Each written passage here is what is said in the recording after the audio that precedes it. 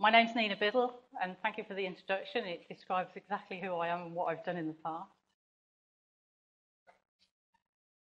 I was asked by David Coates to come along to have a chat about networks and how networks work within industry, particularly with a view to looking at knowledge networks, particularly industrial ones such as the KTNs, but also to see how these have actually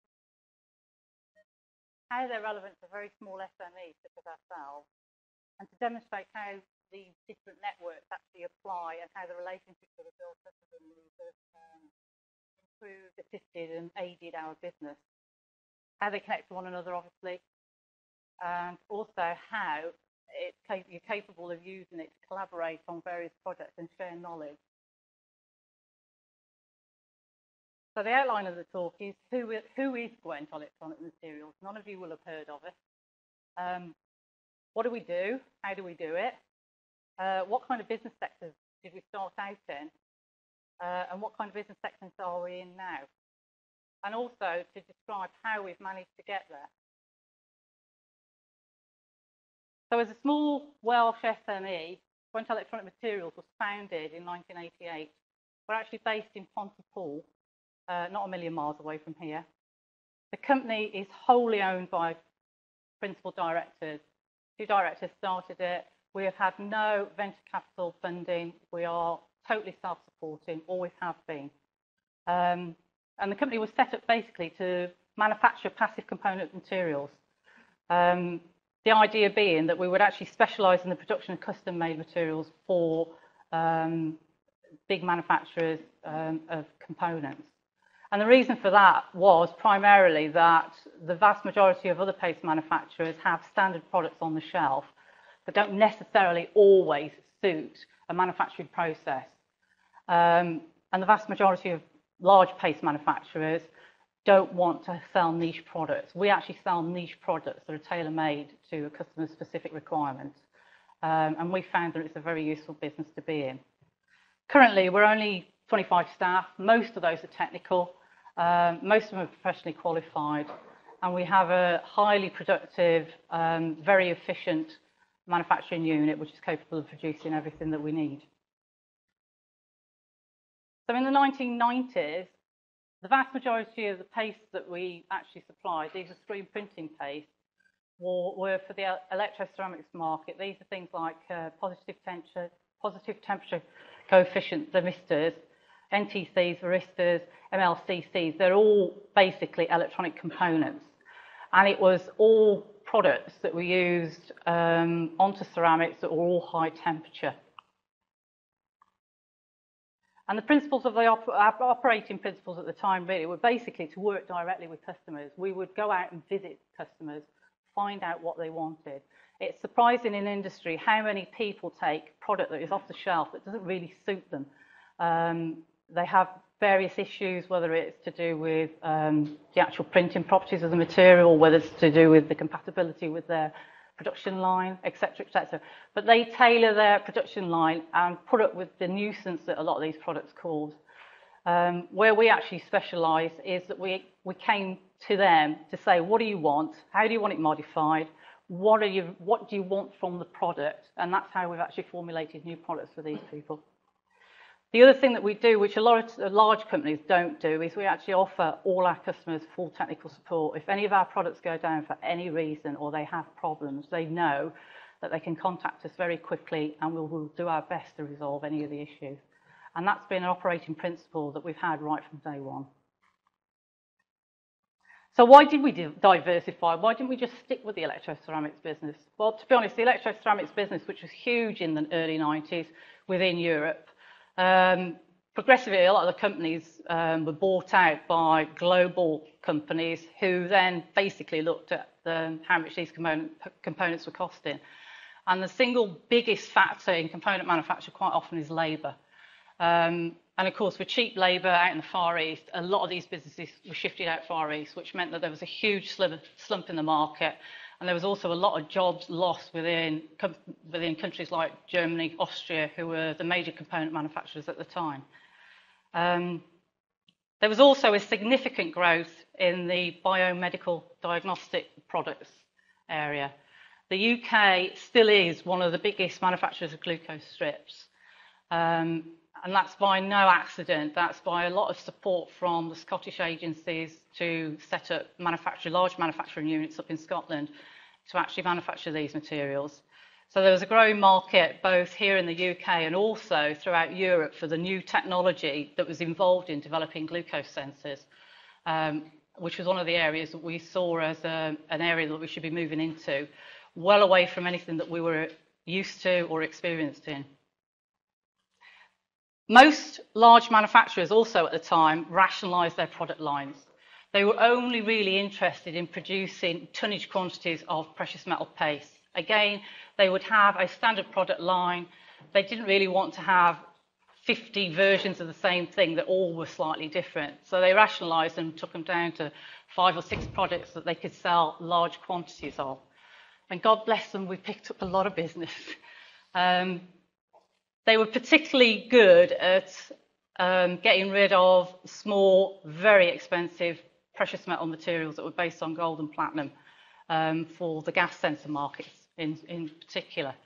And again, we had companies who actually came to us desperate. They had a process, they were selling sensors, their prime supplier had told them material was going to be obsolete within 12 months. What could they do? Could we do anything for them?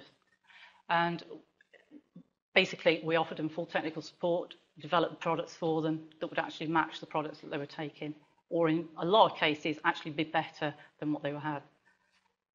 So we actually recognised that there was a need to move into a new market sector. We were going to lose business. If we were going to stay alive, we had to diversify. The first market sector really that we tackled was the medical diagnostics market. There's a huge jump from developing high fire materials, which are all basically furnaced at temperatures of 800 degrees C, to suddenly move into products that are screen printable and capable of curing onto polymeric substrates. And also then making them functional and work in terms of having a response to glucose or being of use within the transducers that are used within glucose sensors. One of the main things that we had to do was actually pick up a knowledge of exactly what the chemistry was, how we could produce products, how we could select raw materials, where we could get them from, how we could compound them together to produce products that would actually be of use to these new emerging companies. One of the best ways we found of doing that was actually to fund direct research at one of the universities. There is a very big biosensor group who are very well known within the industry, that were based not very far away from us at the University of the West of England. We've funded several PhD students there, and we've also supplied them with a huge amount of support in terms of developing alternative sensors for a variety of applications. One of the interesting things, of course, is that as soon as you start funding students at universities, or alternatively you supply your materials free of charge into universities, you automatically get mentioned in papers and you automatically get mentioned in conferences. People started to take an interest. And as a direct result of that, we then had the opportunity to network with some of the very large glucose manufacturers who then came to us. Because again, they had problems with products that they'd received. It wasn't quite right. They needed tweaking, and the bigger manufacturers were not prepared to do that. It wasn't cost effective for them. And in more recent years, as a direct result of that, we've actually funded stands at conferences, and in particular the Biosensors Conference, which is held I think it's every 2 years, every 4 years it might be. We have a principal stand there now with other partners as a direct result of that, which gives us high visibility. The other thing we also realised was it wasn't just good enough to be able to make the basic paste that produces a transducer. The way a biosensor works is that you actually use biomolecules, enzymes, or antibodies on the surface of these sensors to make them function. So we decided in 2000 to actually acquire a company that specialises in stabilising these biomolecules. And And we purchased them in 2000 purely and simply so that we would have the ability to go in and problem solve. A lot of these companies were not having issues with the base transducers, but were actually having more issues with the enzymes and the mediators that were being used and the electrochemistry not working. And we thought it was a strategic decision to purchase applied enzyme technology because they would work with us in order to produce a complete solution to a lot of these companies. And as a direct result of that, we also have moved into the agri-foods industry as well to develop sensors for a whole variety of different applications. By acquiring applied enzyme technology, we also then decided that we would set up several other companies at the same time. The big biosensor manufacturers, glucose manufacturers, generally had their own companies who manufactured instruments. When it came to agri-foods, measuring glucose in potatoes, for example, which is a huge market sector, measuring other materials such as the sweetness of onions, there were fairly small quantities of meters that were required for a lot of these things, and there was nobody out there who was looking at the electronics or the potentiostats that were required to do the measurements on the sensors that we could manufacture. So we actually set up several other companies with a view to diversifying into both instrument manufacture. So basically, the Gwent Group of Companies explained, Gwent Electronic Materials manufacture the pastes that go down to make the sensors. AET provide the protein stabilization, which makes your sensor function for whatever application. Gwent Biotechnology manufacture measuring instruments, particularly for the agri-foods industry, which is much smaller market than glucose is. GSL manufacture biosensors for the agri-foods.